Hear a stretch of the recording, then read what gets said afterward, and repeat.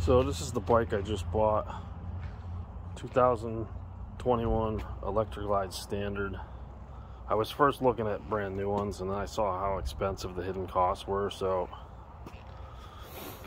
I started looking at new ones, or used ones, and I found this one at a BMW dealer. It was a trade-in, and as soon as I saw all the performance parts on it, they just had it priced as a normal,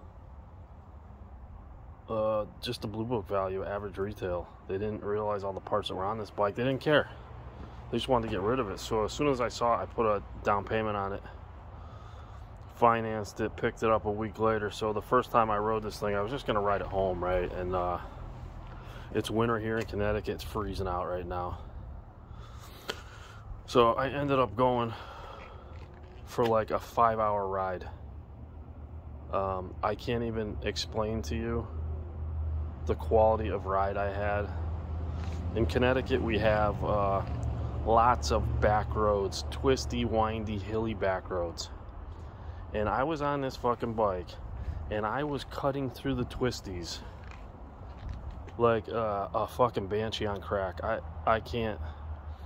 I was hitting these turns faster than I ever have on a bike I never rode before. I mean, I had confidence going into the turns. I had confidence going out of the turns. I was ripping it up. I was freaking dumbfounded by what was going on. So, I was so screwed up by this ride. I bought an 06 Street Glide. That was my first FLH. And I've been riding FLHs ever since. That was 16 years ago, right? I learned more in this ride than I have in 16 years. It totally screwed me up the way I think about things now. So this has an Ohlin suspension on it. It came with it. Ohlin shocks on the back. Ooh. Okay, I'm having phone problems, but Ohlin shocks on the back. I didn't even realize it at the time until I got home after that ride. It's got Ohlin Nix inserts in the rear. I think the suspension, I priced it out, it's just under 1,700 bucks. But I was just I'm still fucked up from it. I can't freaking believe how important the suspension is. I've never done any suspension upgrades, really. One time I had some progressive shocks, and those things were complete junk. I used them to ride down to Florida for bike week. I'm in Connecticut here. It is wintertime also, and those things were junk. As soon as I got home from the ride, I sold them on Craigslist. But anyways, this is just, I learned more on this ride than I have in 16 years. Just crazy. Crazy. Crazy how important, excuse me, how important the suspension is.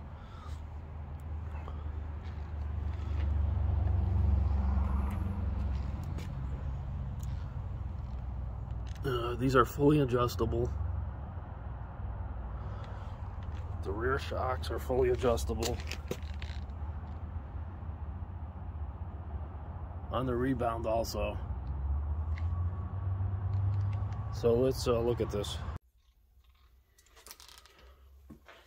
Okay, so this is the baseline for the FLH M8 suspension, and this is the baseline for the M8 motor.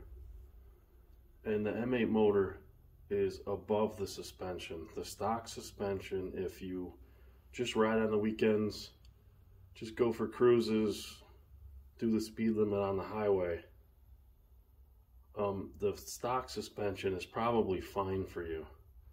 But if you're riding on the weekend with your buddies and you're horsing around, playing follow the leader, getting into the twisty, windy back roads and really getting on it, the M8 motor already has enough power to exceed the limitations of the stock suspension.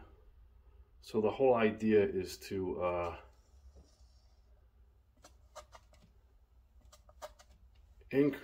improve the suspension. Suspension upgrades first.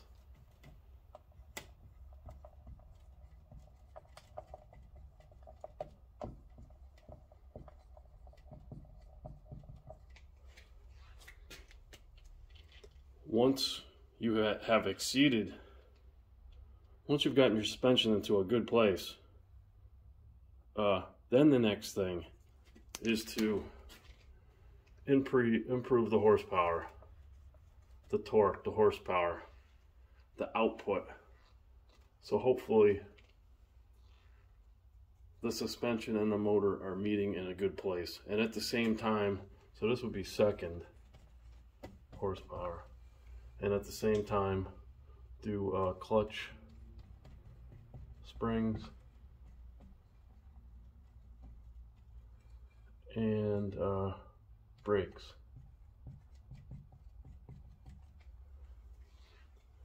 Now I have never done any improvements to the brakes, but I hear the Dyna Bros are running the ECB double sintered brakes and they swear by them. And that brings up another great point, is the Dyna Bros. Now the Dyna Bros are doing things with Dynas that are incredible. I think the Sons of Anarchy started this with the Ohlin S fairing, 2-into-1 exhaust, T-bar handlebars. And it almost was looking like a fad. But the Dyna Bros came in, and I don't know what these guys are like, stunt riders, wheelies, smoke shows, skid steering. You know, these guys sort of took that look from Sons of Anarchy and have turned it into a performance machine. Between the brakes, the suspension, the handlebars, they've done so much stuff that have pushed the envelope. Dynas were like dying out 10 years ago. I mean, there was even talks of Harley of discontinuing some of the Dynas because they were having production problems and sales problems. But this Dyna market has taken off. It has taken off, and manufacturers are rushing to make performance parts quick enough because of this movement, the Dyna Bros. And it's freaking pretty cool. And the reason it's pretty cool is because the performance stuff that the Dyna Bros have incorporated. Nobody ever thought of a Dyna as a performance machine, and these guys are pushing the limits on these machines, but that stuff is starting to trickle into the FLH market now, and it is freaking awesome to see these bikes. To think of a FLH changing into some type of performance machine is something like we've never seen. So hats off to the Dyna Bros. But the whole idea is to get up here somewhere to like the sweet spot, which is a level, which is a platform I don't think that's ever been known to FLH, you know, to the baggers before. It's reaching a different level, and I think it has changed the way I look at things. I think the suspension is more important than the horsepower, because after my ride I realize how bad the stock suspension is. If you like to do what I would say more like performance riding, where if you're a weekend rider, you know, you and your girlfriend get on a bike and you putz around, go down to the beach or something, you're not going to get much out of a performance suspension. But could I have ever in the past thought about spending $1,700 on a suspension? Hell no. Could I spend $2,500 on pipes, air cleaner, Dyna tuner, you know, race tuner, all that stuff? Hell yeah, in a second. But now I realize how important the suspension is. So I'm starting here first from now on.